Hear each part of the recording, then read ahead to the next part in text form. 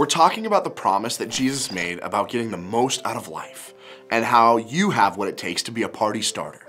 We're not talking about an actual party, but instead any effort to celebrate, serve, or enjoy others in a way that adds value to life. We all need people who show up and care and go above and beyond what's asked of them. Those people are the true party starters. Doing more than what is asked of us isn't always easy, and we notice when others do it for us. But it's always easier to do the minimum than to go above and beyond. Doing the minimum doesn't always come from a bad place. Sometimes we're tired and can't give to someone else. The extra effort doesn't seem like it would actually have a benefit. Maybe we're scared that we'll mess up or embarrass ourselves or do or say the wrong thing. Sometimes we're not motivated. We all sometimes do the minimum.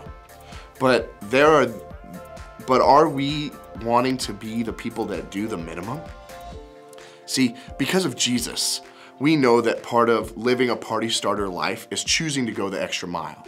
Everything about Jesus' life, his death, ministry, resurrection was all about going the extra mile for those that he loved.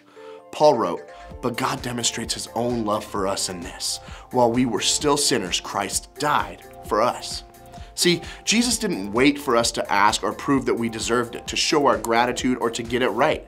He went the extra mile. He called us to follow his example and to do the same for others. In the time of Jesus, the Roman Empire was in control. And when it came to the Jewish people who weren't Roman citizens during this time, Roman soldiers could demand someone to carry their belongings for a full mile. Jesus' response to this was, "If anyone forces you to go the mile, go two with them." In today's world, walking a second mile with someone means going above and beyond. It means doing more than the minimum. A party starter does more than what is asked of them. It's important that we don't do so much for someone that it causes us harm. We need to have healthy boundaries to know when we've done enough or when we don't have much to give. Jesus isn't asking us to do something out of obligation. He's asking us to partner with him to do more for others whenever and however we can out of love. What do we do with all of this?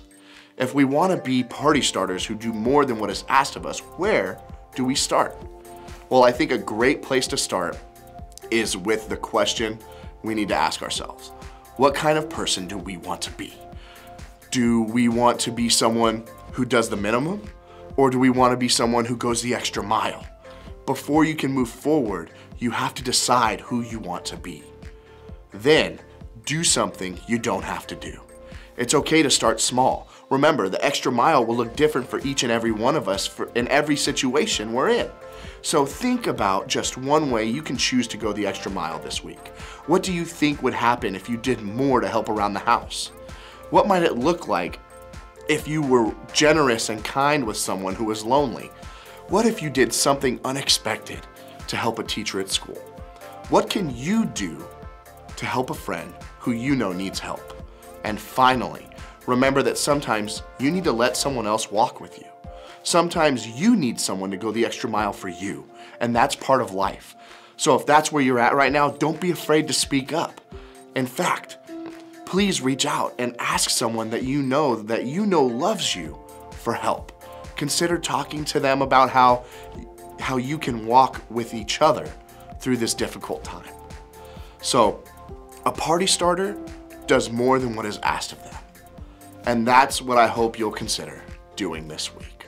So what's one way that you can go the extra mile for someone else this week?